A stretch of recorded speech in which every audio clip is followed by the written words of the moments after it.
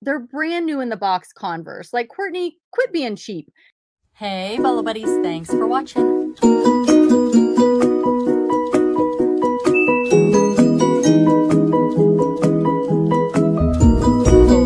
reseller. $600 for a My Little Pony. Amazing, right? All right, let's get started.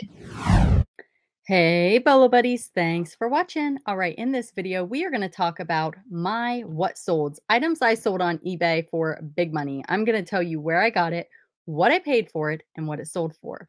All right, let's get started here. All right, so the first item I sold is this lot of Star Wars figures, vehicle accessories, weapons, and I just put toys in the title. I do not like selling Star Wars. I'm going to be completely honest with you. But if you watched my video footage, it was a Goodwill Bins haul. No, I'm sorry, a Goodwill haul. And I picked up a bag full of Star Wars figures. I couldn't pass it up. The price was good. And I parted it out somewhat, but these figures, I'm guessing I had between $3 and $5 for all of these items here. Could I have made more money parting this out? I don't know. You guys let me know in the comments. I ended up selling this for $52.50 plus shipping. And like the one guy, he's missing his leg. I don't know which weapons go with which figure. So I just kind of laid it all out and the buyer can figure out what goes with what. All right, the next item is this 2012 Hallmark ornament, The Nightmare Before Christmas. Jack sneaks a peek. And Nightmare Before Christmas, definitely a bolo. If you can find these ornaments, whether they're Hallmark or not. I just did another video where I sold one in the $40 range, and it was not branded Hallmark. It said Disney on the bottom, but not Hallmark. And I did not have the box for that one. So I talk about that one in another video. But this one was Hallmark with the original box. These came out of a mystery box. I probably got, I want to say 6 or 7 of these. Most of them have sold. I think I have a couple left, and all of them have sold for between $40 and $50. Definitely a big money bolo. Super exciting. I lost my footage for these as well, so you will not get to see me finding these in the mystery box, unfortunately. I bought like 30 boxes, and I was going to put all of those over on my Sourcing with Bolo Buddies YouTube channel. That's where I do the unboxing videos. And I did all of them in like a couple days, saved all the footage, and was going to kind of release them over the next month. And I deleted all of it. So that footage is gone. But this came out of one of those boxes. Sold this for $49 plus shipping.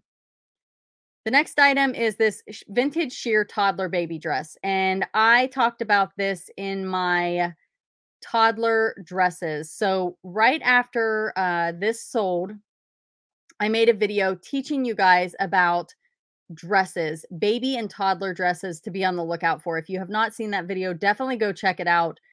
Amazing what some of these can go for. I originally sold this for on auction. It was like $200 and almost $20. I was super, super excited about it. And the buyer did not pay, unfortunately. So it was relisted and somebody offered me $150. We went back and forth. I think they were at 125 and they ended up coming up to my 150 that I wanted, which was hard to take because I had already sold it in the $200 range, but I was like, you know what? I paid $1 for it at a garage sale. Just take it. Now, here is an update. And I don't know. Let me know what you guys would have done. I received an email from the buyer and they were upset because something, let me read let's see. No tag, might be handmade, not sure, sold as is, as seen. So I did put sold as is, as seen. There is a tear near the tie that will need sewn as seen in photo 10. The back bow looks to be on with a safety pin. Item is pre-owned, vintage condition. Hard to find dress, could be one of a kind if handmade. Not sure of size, please see photos for measurements. So I feel like I covered my bases. But they sent me a photo, and what they did was they took a screenshot of my photo, this main photo, and you see right here along the edge, how it's pulling away from the hem. I did not mention that. I don't remember seeing that when I listed it. I feel like I would have disclosed it, and they said that they wanted a partial refund so that they could get this fixed.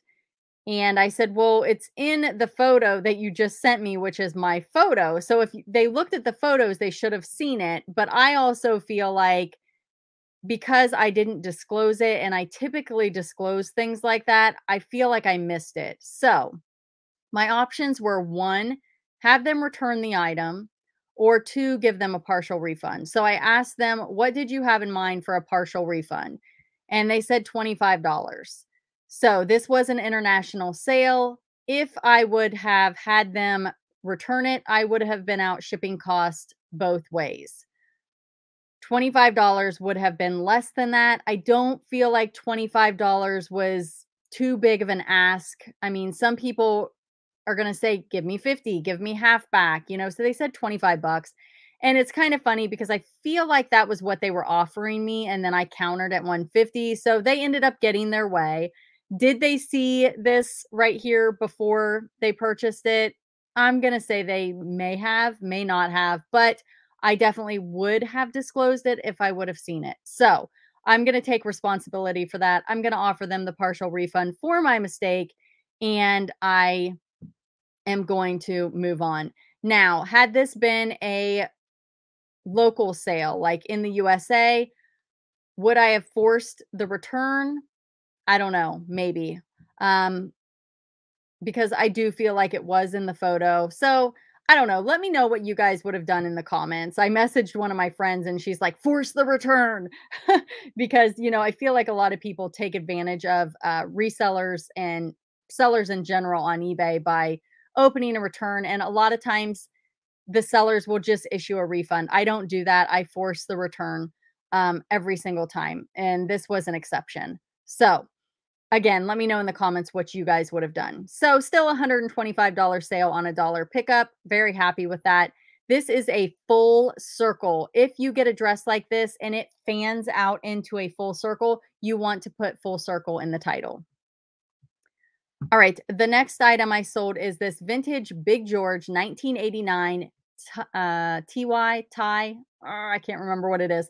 Ape jumbo stuffed animal. I purchased this in a mystery plush lot. I paid $50 free shipping for a lot of plush from Donatella Bottolino's YouTube channel, and I did a unboxing of it, and it was against the Rebel reseller. She also bought a box. So definitely go check those out. You can find her unboxing on her channel, and you guys can tell us who you think had the best box.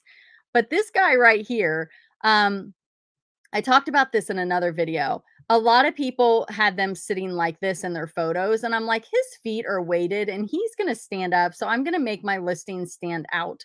And he ended up selling for a best offer of $50 and was all in for $74.10. So very, very cool, fun item. And if you don't know, jumbo stuffed animals from the 80s. How cool is that? The next item are these Converse, and I picked these up at a garage sale. The funny thing is I walked back to my car, got in my car because they were, I want to say they were 10, and I made an offer of 8, or I said, "What's your best?" I usually say, "What's your best?" And they said 8.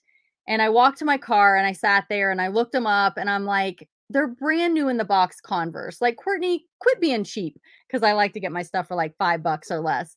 And I ended up picking them up for $8 and sold these for $80.50 plus shipping. And they sold really, really quick. So, new in the box items, I don't know why I just should have grabbed them. I don't know what I was thinking. But anyway, on to the next one. This guy right here, I picked up at a garage sale for $3.25. There were 3 of them, and I think I paid like $10 for all 3. These guys are not small. They are like yard decor, I think. What's he, about 12 inches there? Super, super cute, hand painted, vintage. I had 3 of them, maybe on a porch or something like that. I guess you could put them inside, but they did take a while to sell. So am I recommending that you pick these up? if you're patient. Vintage resting gnome elf ceramic hand painted shelf decor, red and blue. And I ended up selling him for full asking sale price of $55.99 plus shipping. The next item are these vintage Japanese sake lithophane photograph cups. Gods of Happiness, rare find. I could not find anything like this. I rarely use the word rare. I typically will put HTF, which means hard to find. Check these out. These are photographs in the bottom. And when you add water to them, let me show you. I have a video right here. Let me see if I can get it to pull up how cool these are. I found these items and I had no idea what they were. I just saw them sitting there. They looked interesting, so I bought them to resell. They have what appears to be a photograph down on the inside, but it's kind of hard to see. You have to look very closely and you can see it's a woman's face. So I joined a Facebook group called What Is This? It was referred to me by a friend, and they said to fill up the cups with water and you'll be able to see the photograph better. So that is what I'm doing here. And sure enough, it magnified the picture by a lot. So what I also learned is that is called a lithophane. I think I'm saying that right. Lithophane. And that is what the photograph in the bottom. And you can see I'm trying to hold the camera and actually look into the cup for you guys. And I keep knocking it over. So a lithophane, I learned that. And then I also learned that these are the 7 gods of happiness. However, I only have 6 cups. So I must be missing one. I'm not sure who is who or what is what or what any of that means. I have not researched it any further. I'm going to be listing these in my eBay store. I will probably do an auction because the prices. Okay. So I put that in my eBay listing. That way people can go down and see how they work. I don't know if you can change out the photos or not, but really cool find. They did take a long time to sell. I picked these up at a thrift store for $3, took a best offer of $50 on those. The buyer was all in for $69.21. The next item I sold is this Vintage Dimensions Cruel Kit Advent ABCs, Chris Davenport, 1984. Hard to find, new old stock. Got this at a thrift store for $2.50. I have footage of this. It was a video that I did of a thrift store haul. And I was actually in there, picked it up. I knew that it was going to be good, but it was really good. I ended up selling this for $150. The buyer was all in for $170.28. The next item is another Hallmark ornament, Jack Skellington, Nightmare Before Christmas. This one is from 2010. These sold so fast, super fast, big money bolos right here.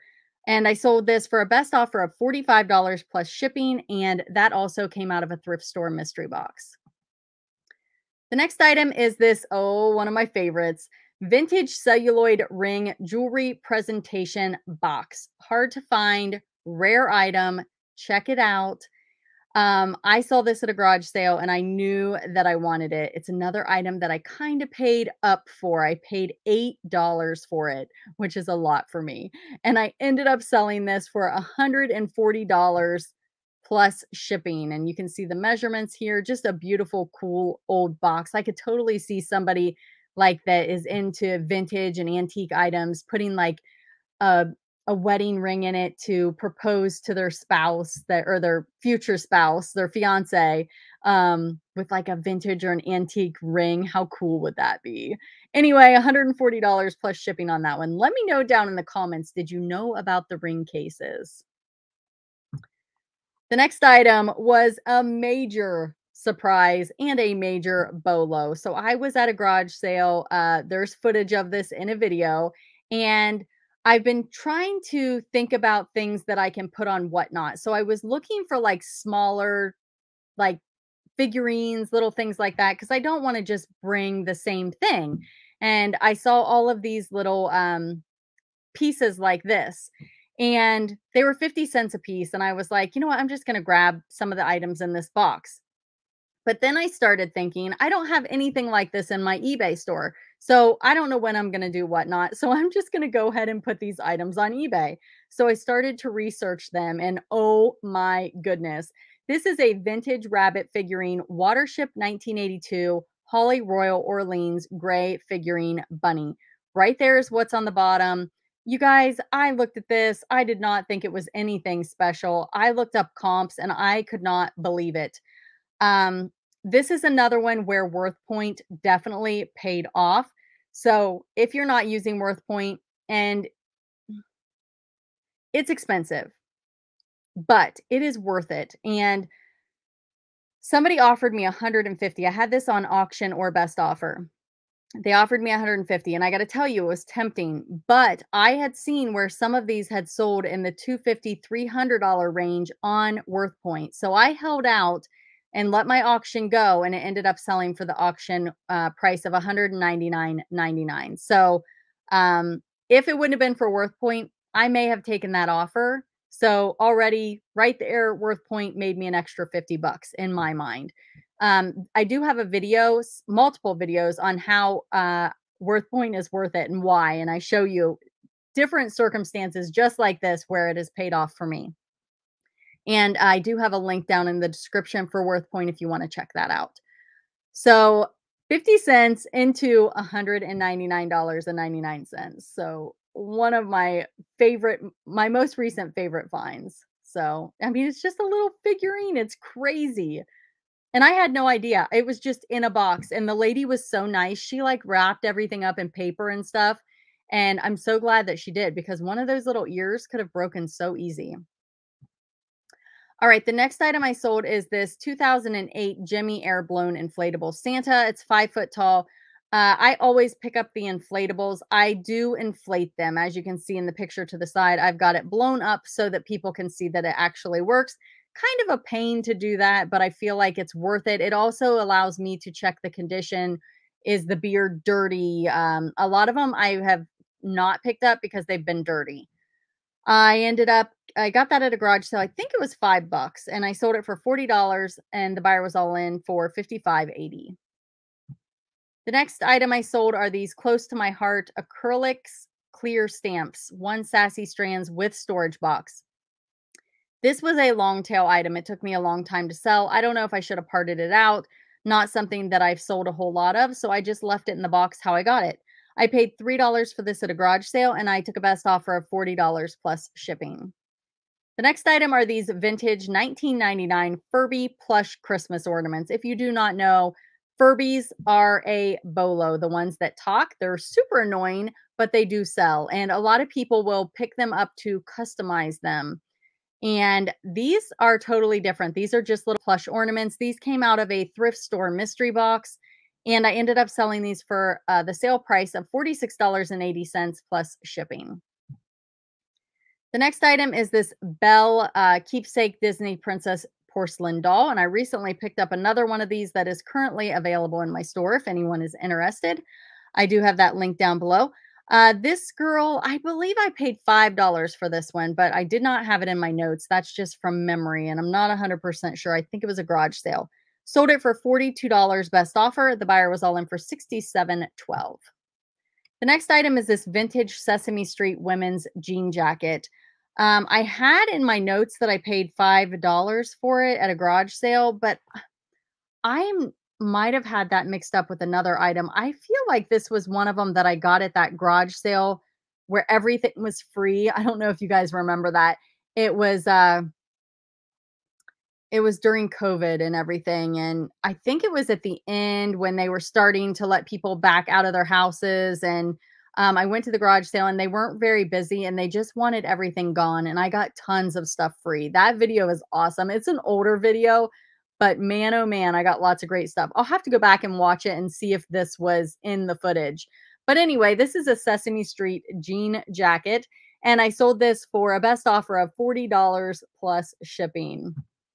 Okay, you guys. Sorry, I got a little long talky talk on some of those, but I had some fun little stories like that bunny. Oh my goodness. And the sake, I wanted you guys to see that because that was definitely something that was new to me that I thought was really cool. And let me know in the comments, what is your favorite bolo that I shared? And again, I like to source cheap, but as you can see, I paid like $8 for a couple items. So that's a big payout for me. All right, you guys, there's going to be some videos popping up here and here, one down below, and a subscribe button. Boop, boop. If you're new here, I'd love for you to subscribe and check out another video. And as always, thanks for watching.